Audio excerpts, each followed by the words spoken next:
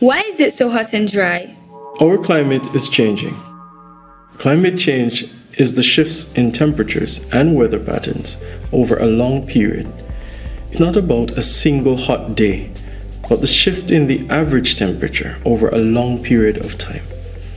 It's not only happening here in Antigua and Barbuda, but other small islands are already experiencing climate change and its effects because of things called greenhouse gases, which trap heat and cause the temperature on our planet to rise.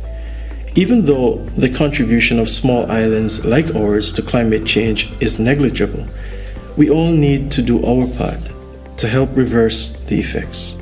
What are we doing to stop climate change? In 2015, countries around the world signed on to the Paris Agreement, vowing to take the necessary steps to slow the rate of climate change and discontinue the actions that have caused it through their nationally determined contributions, or NDCs. So, what are we doing in Antigua and Barbuda to reduce NDCs and battle climate change?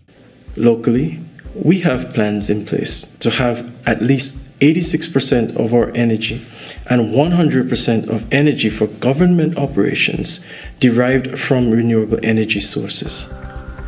We can grow our very own energy companies here in Antigua and create opportunities for you to have your very own energy-related business, which can generate approximately $100 million per year.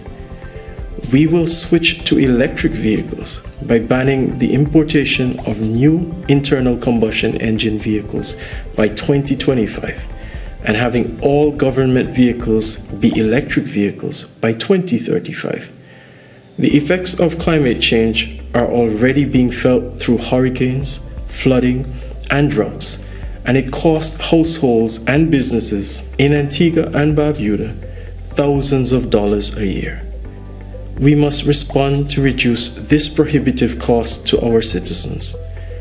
That is why we are updating the building code to include backup renewable energy production and storage so we can create a local energy sector that can facilitate job creation.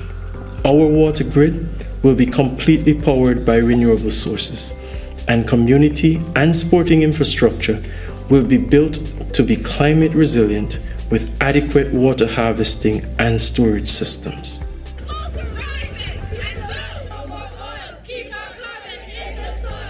So, what else are we doing to help fight climate change?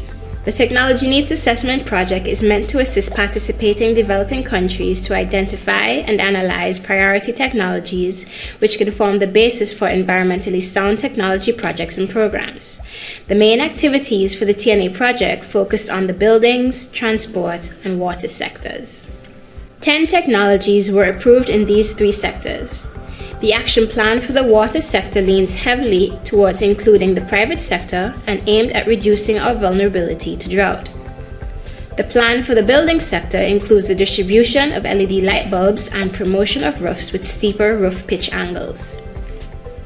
The action plan for the transport sector includes the training of teachers and students in the maintenance and repair of electric vehicles and related renewable energy technologies.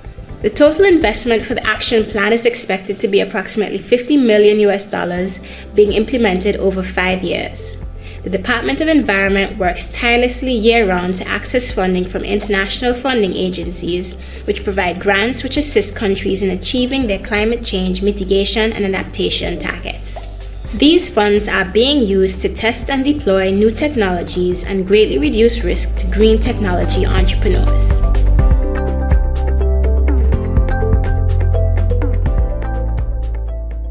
This message was brought to you by the Department of the Environment and funded by Jeff through the UN Environment Program and the UNEP Copenhagen Climate Center as a part of the Technology Needs Assessment Program.